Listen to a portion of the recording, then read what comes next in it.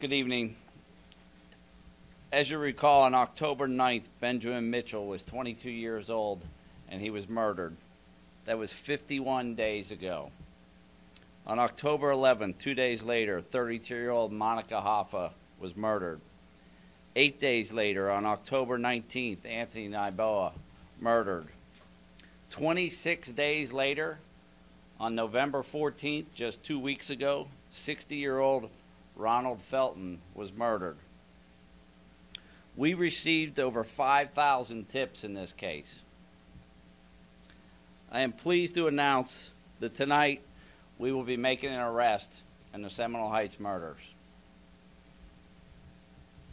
Our detectives are currently working on the charging documents, and we will be charging 4 counts of first-degree murder for Hal Emmanuel Donaldson III, 24 years old.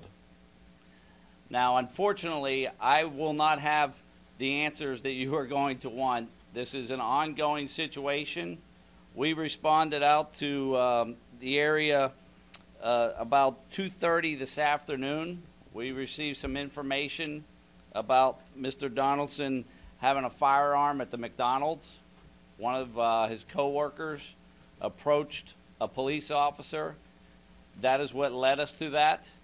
Through our investigation, several hours later, we will be charging Donaldson, like I said, with 4 counts of first-degree murder. I would like to thank the Bureau of Alcohol, Tobacco. I think when I found out there was a gun, and when we looked at his description, it gave us a little more than what we've ever really had. We've run down some guns before, run into some other things. It just felt right. I kind of had a feeling that we were going to get a break. You know, every day we would meet as a group, and we would say, what day is it? And today was day 51.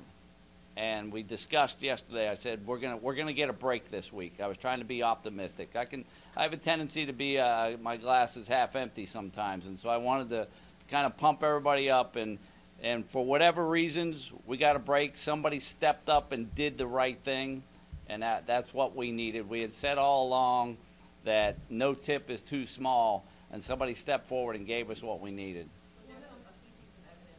Unfortunately, we knew by coming out here tonight that we would probably create a lot more questions, but the real goal is to let the people of Seminole Heights be able to get a good night's sleep. It's been 51 days that they've been terrorized in their neighborhood, and it is about letting these families know that we're going to bring this person to justice and letting this neighborhood get some rest and hopefully try and put their lives back together. Were you able to talk to any of the families yet? Yes, I talked to my Mayor. You know, 51 days ago I said this was a struggle between good and evil. Well, tonight, goodness has won. Tonight, in the battle between darkness and light, light has won. It would not have happened without the amazing police work.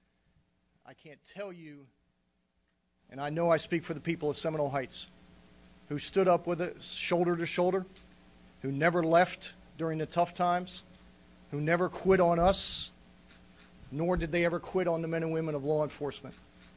They had our backs and we had theirs. We could not have done this without their support and the support of this entire community.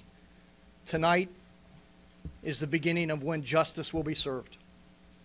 And then the process will occur when this individual rots in hell.